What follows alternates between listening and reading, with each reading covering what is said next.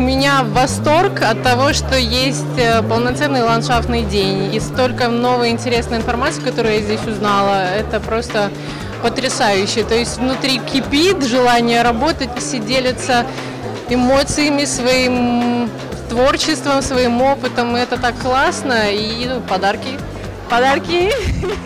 Подарки здесь можно получать, тоже очень приятно. И атмосфера. Хочется здесь показать себя с лучшей стороны. То есть это мероприятие, это такой следующий шаг, высокий уровень. И мне очень приятно здесь быть.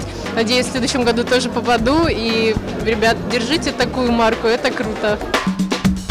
Честно говоря, я не надеялся, что дело, которое было начато 10 лет назад, то есть по формированию рынка посадочного материала на Украине, что будет развитие дальнейшее. Радует то, что выросло новое поколение молодежи, которая занимается серьезным питомниководством, грамотные ребята, которые подхватили это дело и дали новое дыхание. И мы видим и по участникам, и по докладам интересным, что я очень доволен началом форума.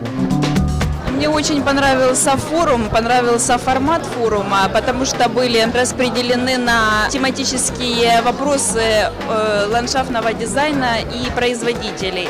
И были затронуты очень важные темы как для производителей, так и для ландшафтных дизайнеров. Такие совместно разделенные конференции очень важны. Они объединяют интересы производителей и ландшафтных дизайнеров, а эти две группы работают всегда целостно.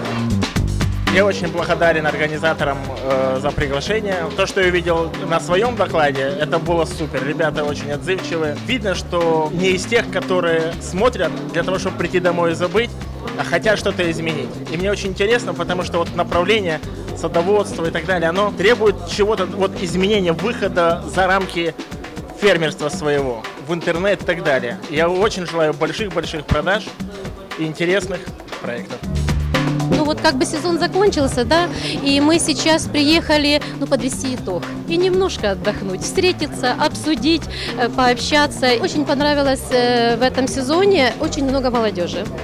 И молодежь вся такая прогрессивная, такая действенная, они ничего не боятся. Они идут на пролом, и у них за плечами очень большие знания именно в современных технологиях, чего у нашей старой гвардии, к сожалению, нет. Не ожидала даже, что настолько будет интересно, и общий опыт этот, который сейчас мы получаем от каждого из участников, но это очень много. В наше тяжелое время, казалось бы, какая-то негативная информация, все, а вот здесь собрались и получили огромный позитив.